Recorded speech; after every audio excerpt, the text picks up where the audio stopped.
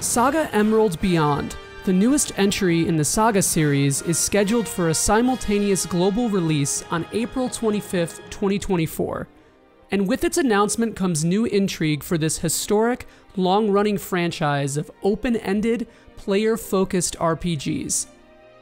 With the promise of multiple worlds, 5 separate protagonists to choose from, dozens of playable characters, strategic combat, and the developer note that no two players' first experiences will necessarily be the same, it's easy to see the appeal of Emerald Beyond.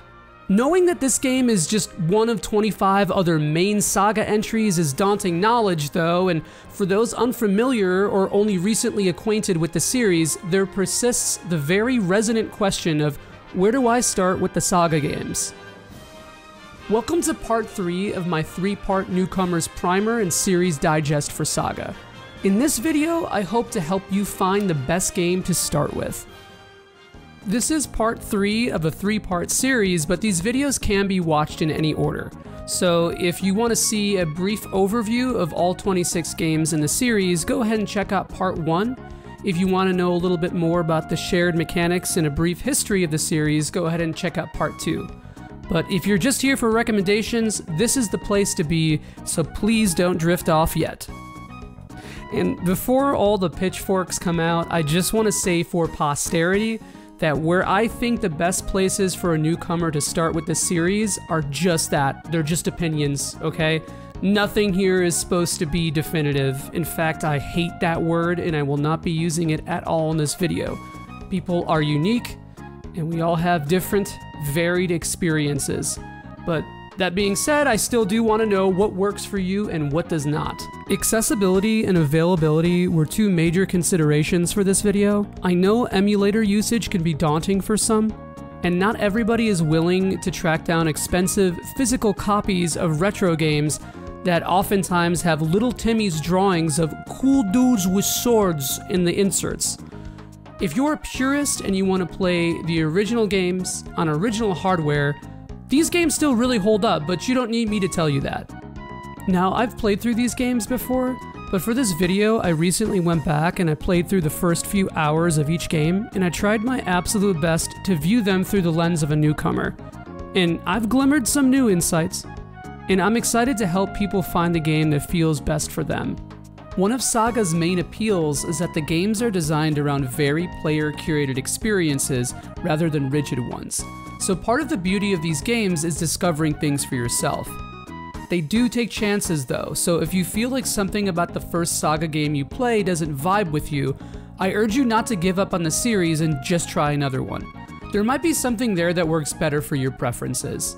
I've wasted enough of your time though, so let's just get into the meat and potatoes of this video and just start with the recommendations. A hobby of mine is destroying all tension and drama in the content that I create, so I'll start this off with what is my general all-purpose answer of what SaGa game is best to start with. It's going to be SaGa Frontier Remastered, available on Android, iOS, PS4, Steam, and Switch. My tagline for this recommendation is the best SaGa to start with to ease you into the mechanics and feel of the series. Frontier is probably the quickest moving SaGa remaster available. For example, the ability to flee from battles makes everything feel very painless, whereas in the original PlayStation version, you could eat a series of frustrating on-map encounters and unintentionally crank up the enemy scaling. Speaking of which, one component that could put off newcomers to SaGa, and this game in particular, is battle rank, or the enemy scaling mechanic of the game.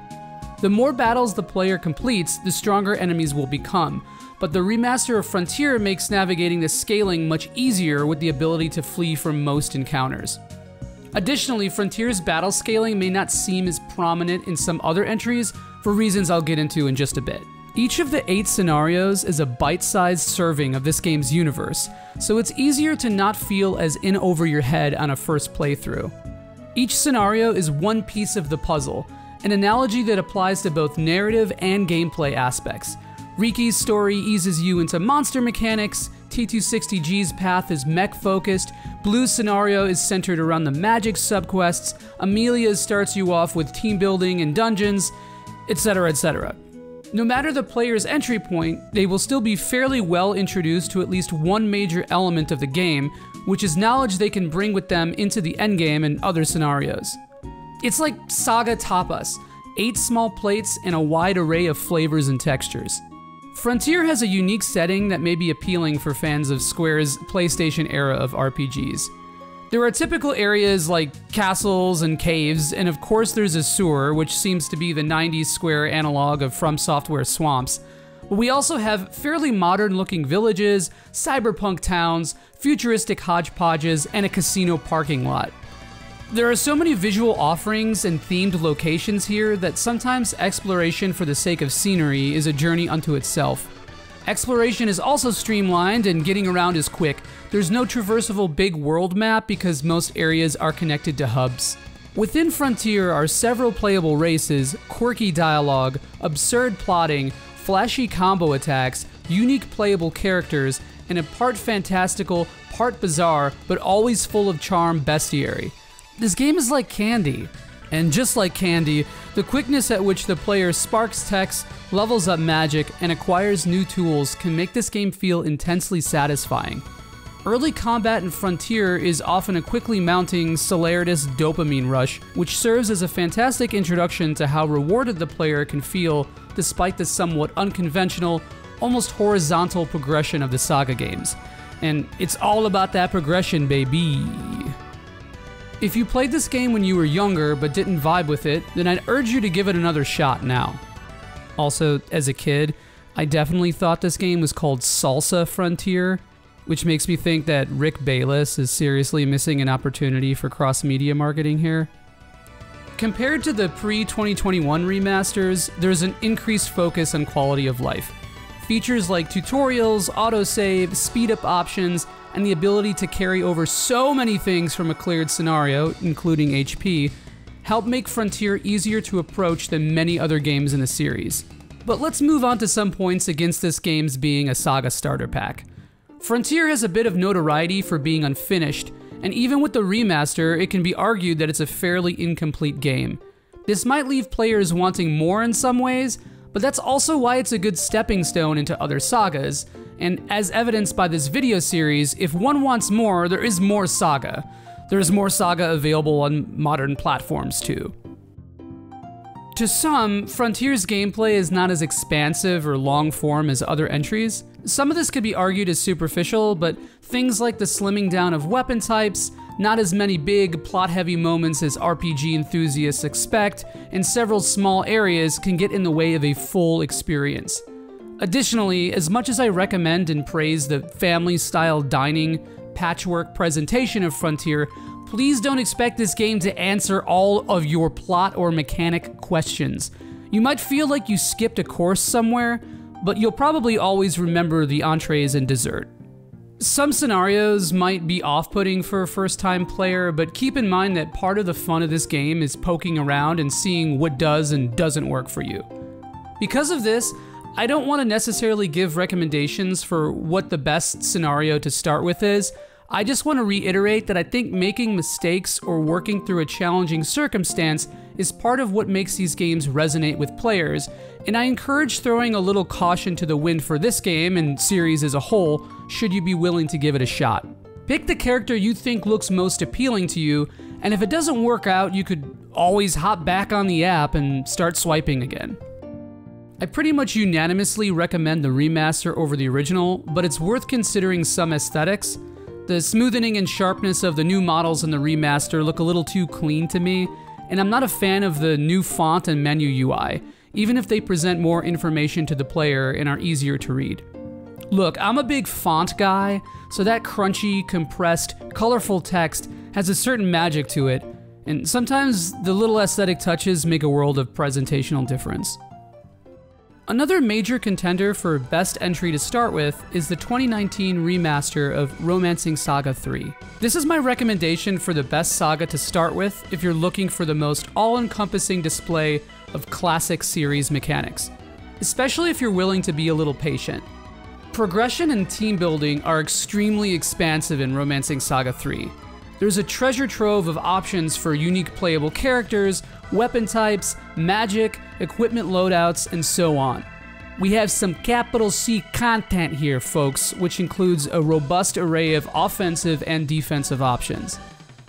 Balance is always going to be an issue in older RPGs like this though, so some builds may seem more optimal than others, but whatever path the player finds themselves going down will usually yield powerful options.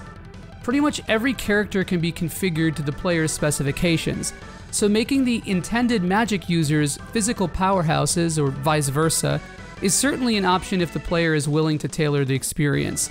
This is usually the case in SaGa games, but it feels especially liberating in a game with this many choices. Additionally, there is also a commander mode that also functions as a fairly unique auto-battler. The world is incredibly open and rife with unique discoveries. Each town and area has something unique about it, and even if some quests literally and figuratively string the player along, tasks are always rewarded with some permutation of items, money, or unlocks. The net of the gameplay loop is cast widely, and getting powerful through discovery of the world is a slow, steady process that ebbs and flows. The enemy scaling and battle rank in RS3 are among the most friendly in the series, and the remaster offers some nifty options to smoothen out the adventure. While enemies and some bosses will scale to the number of battles you've won, it's done a little bit more granularly. Basically, only on-map enemy types scale, so if you kill like 200 fish enemies, you fight progressively stronger fish mobs. Rarely will you find yourself behind the curve in normal battles because of the control you have over which encounters you choose to scale. Additionally, some quests are locked behind player HP. The availability of progression is curated to what the player should be able to finish without getting stuck. But should you feel like you are stuck in a dungeon or boss fight that you can't leave, or maybe you just don't like the choices you made this playthrough, the remaster offers a fairly unique feature and one of the main reasons why I recommend this game so highly to newcomers: the ability to start a new game with the techs, spells, and most stats, items, and equipment from any save file at any time. This means that one's hard work is never truly spoiled, and it can even give a new player the option to make the early and mid-game much friendlier by taking over the carryover potential. This New Game Plus feature provides an interesting eject button. At any point, one can start a new game with a character they may like more without feeling like they lost something. Other features of this remaster include upscaled graphical assets, bug fixes, slightly quicker gameplay compared to the Super Famicom version, some content rebalances, and a new bonus dungeon to help swing the power level in the player's favor by offering powerful new items and static enemy configurations to grind. To further reinforce these themes of player choice and impact, sparking techniques in combat in RS3 crescendos as powerfully as the score. It's a different kind of dopamine rush compared to Frontier. In RS3, the game is longer on average, and you can pool skills and teach them to everyone, so the oomph factor of sparking new techniques resonates and carries over to more than just one party member. The utility of being able to eventually pass skills on to anyone in your party does wonders for team building and progression for newcomers. Lastly, if you've played Reuniverse, this is most likely my best recommendation for you to start with. Reuniverse follows the story of RS3 and has the most aesthetic familiarity. In the interest of fairness, let's put some points against RS3 here. For a modern remaster, gameplay, especially continued battles, can feel painfully slow, and there is no speed-up feature. Dialogue scrolls slowly, and even though you can flee from most encounters without cranking up enemy scaling, you can still repeatedly and frustratingly get trapped into encounters. This remaster was originally designed for mobile devices and was then subsequently ported to other platforms, so the UI and UX might seem questionable to some. The biggest consequence of this is that there now seems to be additive input lag. This can make the user experience feel extremely clunky and unresponsive, which makes the above encounter frustrations even more apparent. Anecdotally speaking, from someone who's extremely sensitive to input lag, I don't think this is a deal breaker, but it is a bummer that even a 2019 remaster can feel dated only just a few years later. I'm once again going to call attention to the questionable font choice. The sprites look amazing in HD because they were purposely left somewhat untouched, but some of the background smoothing and upscaling looks a little too sterile. Your mileage may vary depending on your preference for Vaseline. This game ultimately requires more patience than my other recommendations, and the 16-bit style might be a hard sell if you want some more modern, instant gratification. For people who love the Chrono Triggers and Final Fantasy VI's that rely on a more familiar structure, this might not be exactly what you're expecting despite the visuals looking the part of Square's classic 16-bit era. Those same RPG veterans might not like the way RS3 does exploration. No searching for ethers and clocks or looking for treasures in people's drawers. Instead, talking to townsfolk and parsing out quests for goodies is the move here. We gossip instead of poke our head into crevices. Quest progression can definitely be more esoteric, even among its contemporaries, but sometimes the joy of exploration outweighs the trepidation.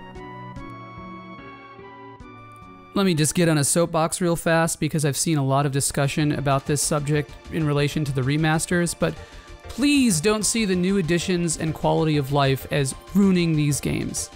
A new player isn't getting an inauthentic experience by playing these remasters first. Yes, the original versions of these games have a slightly different balance due to their not having the remaster features and additions, but viewing new features simply as a crutch is disingenuous to the games. SaGa remasters and remakes have always leaned heavily on hindsight and player feedback throughout the years, and that might be a reason why these games are just now catching on more with general audiences. Those who crave the original experiences can go back to those at any time, and if you personally become a fan of this series later down the line, returning to those original releases can be a fun little experiment for you. The entire plot of Romancing Saga 3 deals with gatekeeping, so I don't know, I thought I would draw some attention to that here, and plus there's nothing cornier than making a niche RPG series even more niche just because, I don't know, ego distension or something stupid, so just don't do that, man. My final big recommendation for best game to start with is SaGa Scarlet Grace Ambitions, available for Android, iOS, Nintendo Switch, PS4, and Windows. Scarlet Grace is the saga to start with for those who want what will probably be the closest experience to Emerald Beyond. If you're a fan of non-traditional RPGs, this one is especially for you. Emerald Beyond seems to be based on Scarlet Grace's core timeline battle system, and the way map traversal and events play out in that game look like a direct successor of what Scarlet Grace offers. With that being said, Scarlet Grace provides what is probably the widest breadth of tutorials, guides, and mechanical explanations in the entire series. This isn't perfect though, because SaGa always seems to want to David Lynchify our understanding and expectations by not telling us everything that we probably should know. Elaborate on that. No, I won't. No one sees it. But Scarlet Grace's guidance will provide a solid fundamental understanding of the core systems at play. The base mechanics of Scarlet Grace are worked in through each character's introduction, and the grand scope of the game becomes more apparent earlier than most SaGa titles. This game greatly streamlines aspects of the genre that might bog down modern RPG experiences. Series producer Akitoshi Kawazu even said something to the effect of, "We wanted to trim the fat of the genre." Scarlet Grace doesn't have explorable dungeons like most would expect in RPGs. The world is a series of nodes that the player moves to in between, and events and battles play out accordingly. Dungeons are just a series of 2 or more back-to-back battles, and while that does test resources to some extent, gone is the concept of walking through a long, boring cave.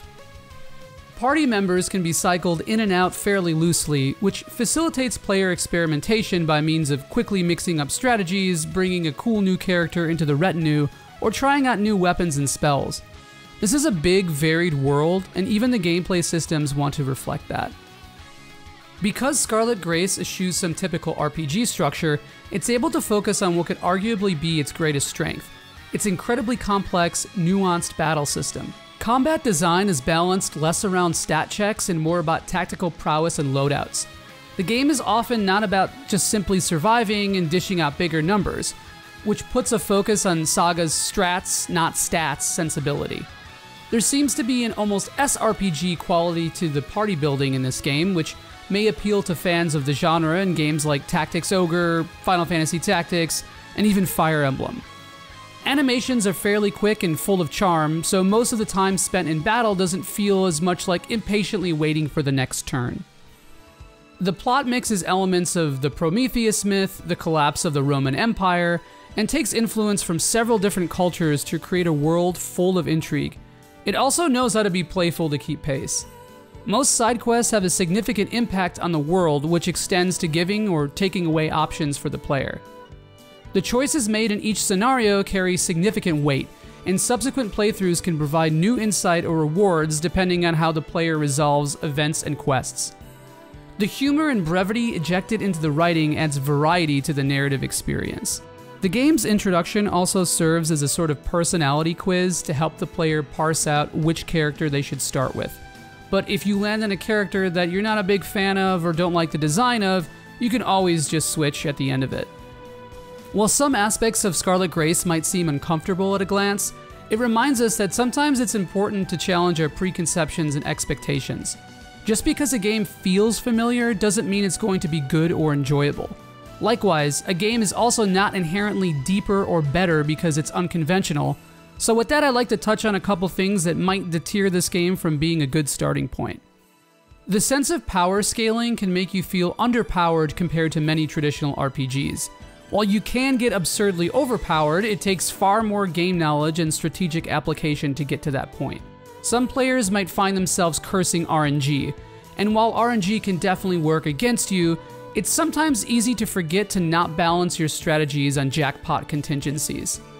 Also, the presentation might not land with everybody. This is essentially an update of a Vita game, which was designed with the console's portability in mind. There isn't that much voice acting in the game, and some of the irony and nuance of the dub could come off as awkward. The 2x battle and overworld speed options are locked behind the completion of a playthrough. This is honestly a questionable choice. Like, I see the vision, but it feels like this may unnecessarily bloat the playtime of a first playthrough. The Switch version also has some performance issues, but it's not too much of a deal breaker. This game is a prime example of hit or miss, but it's at least worth making an effort to appreciate it. If you absolutely cannot handle the things that Scarlet Grace lacks, this game might do absolutely nothing for you. But if some of the core conceits of the battle system and streamlining seem interesting, Emerald Beyond might be something closer to what you're looking for. I want to quickly pay credence to the titles that didn't make the main cut.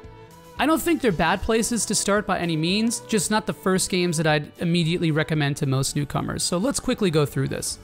Romancing SaGa Minstrel Song Remastered is marvelously deep, and it's probably the most jam-packed game in the series. It has just about every series staple that we've seen here, and has an overwhelming amount of content and playstyle potential. The presentation is somewhat of an acquired taste, however, and it might be too overwhelming for new players because of its complex, intertwining subsystems.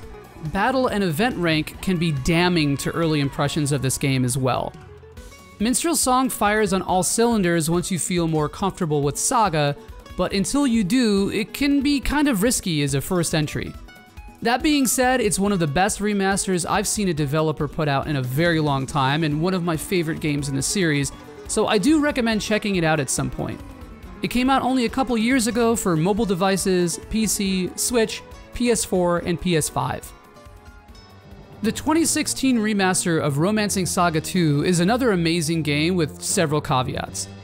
The core generational mechanic of the game can be confusing or impenetrable to newcomers, and the fact that you don't have static party members in a traditional sense might be a hard sell despite its unique premise.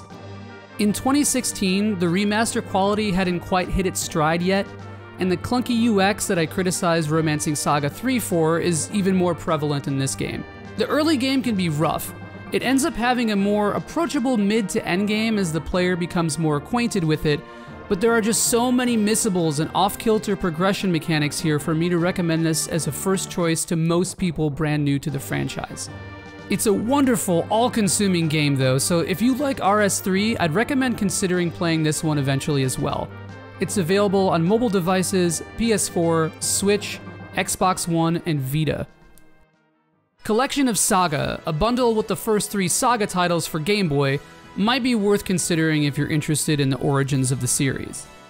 These are the first 3 SaGa games, and while the seeds may have been sown here, many of the series' core traits wouldn't be developed until Romancing SaGa for the Super Famicom. A new player might not get enough of the SaGa spice with these games. But these are 3 fairly simple, customizable RPGs that play far more traditionally than most of the games on this list. There's a big nostalgia factor for these games if you're a fan of the genre or a fan of the late 80s, early 90s portable RPGs that eventually inspired Pokemon. But ultimately, this trilogy might seem archaic or simple if you're looking for a rich, spiraling experience. No PlayStation or Xbox releases for this one, so availability might be a factor if you don't want to play this on mobile or PC. Romancing Saga Reuniverse deserves a special note here. It's the title that has probably brought in the most amount of SaGa newcomers in the past few years. And I don't want to let my anti-mobile bias cloud my judgment, but despite the gacha and service model, it's honestly a great way to sample the aesthetics and get a feel for what the series offers. The universal 16-bit sprite work is fantastically made, the key art is varied and eclectic, the soundtrack is full of bangers, and the spell effects are flashy without looking too modern and disruptive to the style of the game. It's a free download and easy to give a spin, so it's not hard to find an alluring character who is from a game you might vibe with too.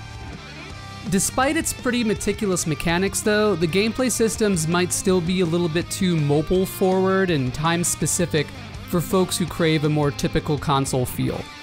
Reuniverse is great eye candy though, and it's a nice sampling plate to whet the appetite while you wait for a sale or deliberate which game seems best for you to start with. And that's gonna wrap up this Newcomers Primer for SaGa, so thank you all so much for watching. If this video series was helpful to you in any way, please let me know in the comments below what you want to see from this channel moving forward. I definitely plan to make more SaGa content in the future, including long-form deep dives, lore analyses, guides, etc. I also plan to do something before and during Emerald Beyond's release as well. I'd like to once again thank the community members of the SaGa Wiki Discord and subreddit for all their help and contributions to this project.